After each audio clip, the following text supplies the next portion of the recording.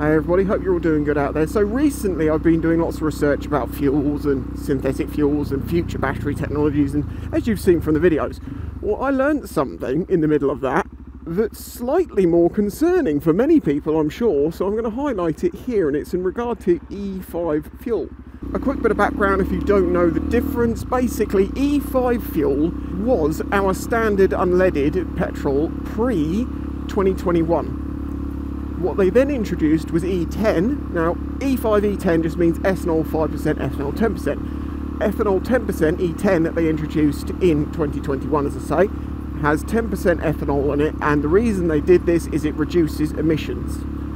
However, some people have also found they get a lot less miles, so maybe it doesn't work out. I haven't really checked on that side of things, but the point is, this is the changes they made.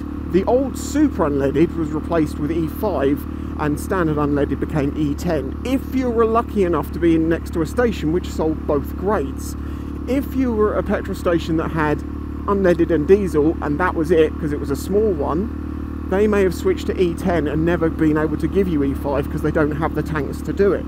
And obviously being more expensive, E5, less people use it. So apparently more than 70% of classic car owners are having problems finding E5 fuel. Why do they need E5? Why can't they just use the E10? Long short, really simple. Some old cars, if you put E10 in them with that much ethanol, the ethanol is going to degrade rubbers and seals and stuff within the engine and cause it to break. You can replace these seals with modern seals that can deal with it, and you can possibly, I think there may be even some like timing things that may have to get changed with some engines, but the point is, it can be done to keep them going, but obviously it's very expensive to take an entire old classic car apart and replace every single seal. That's if you could get hold of one of those seals, you know, depends on the car. So some people absolutely still need E5. There's nothing they can really do about it. Yes, there's some additives and stuff that you can get. I'm not sure if that solves it for everyone. But anyway, I digress. You then have more modern bikes like this bike and my XJ6 and the modern bikes which can run on, that say they can run on E10. But there is a difference. The modern bikes seem to run on E10 no problems.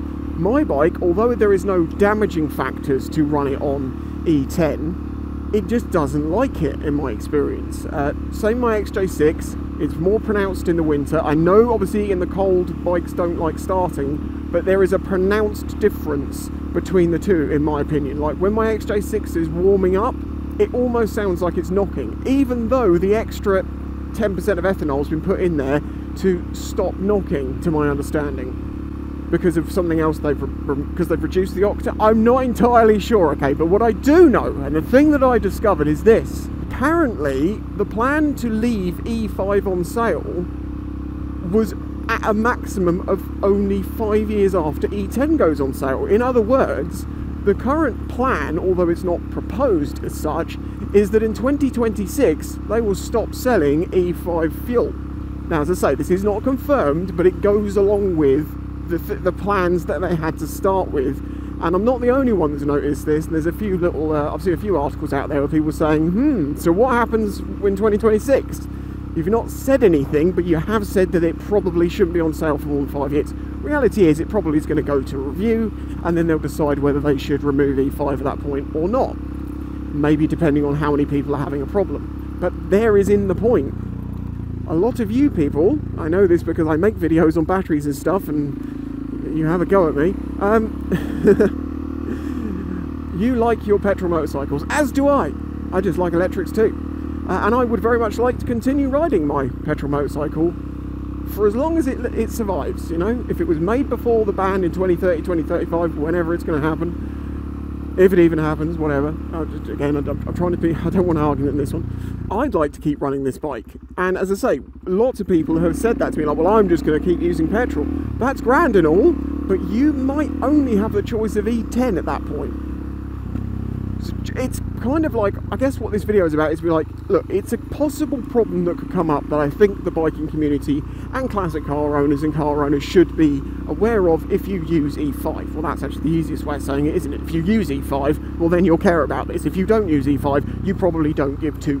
You see, for my example, as I've said, if they ban E5 and I can only get hold of E10, it won't be the end of the world. My bikes still run, but they don't like it that much. They don't run as well as they could. But anyway, it doesn't change the fact that, yeah, there is this sort of, when E10 was brought in, they did make the suggestion that E5 would only be on sale for 5 years. And they didn't say like a minimum, they said a maximum of 5 years. It should not be on sale for any longer than that amount of time.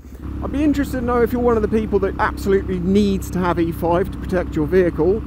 Do you know about the alternatives? Could you give us some information on what options there are if they were to phase out E5 and leave it with E10? If you've heard any more about this, then please do add that as well.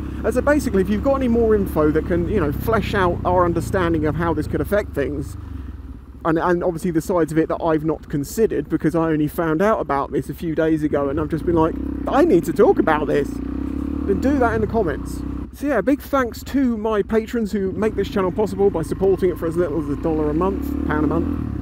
There are many benefits to that. I will also point out here that I think that Patreon had some card issues this month, and quite a few people had errors with their payments not going through. So if you are a patron of mine, just double check, because I know a lot of you don't even use the service, you just support the channel, which is incredibly kind of you. I'm just like, you want to support it for nothing in return, thank you. But anyway, point is, check that your card is actually working, because quite a few people stopped working. See if you can glance that arse cheek on the like button on your way out, and I'll catch you next time. Bye bye.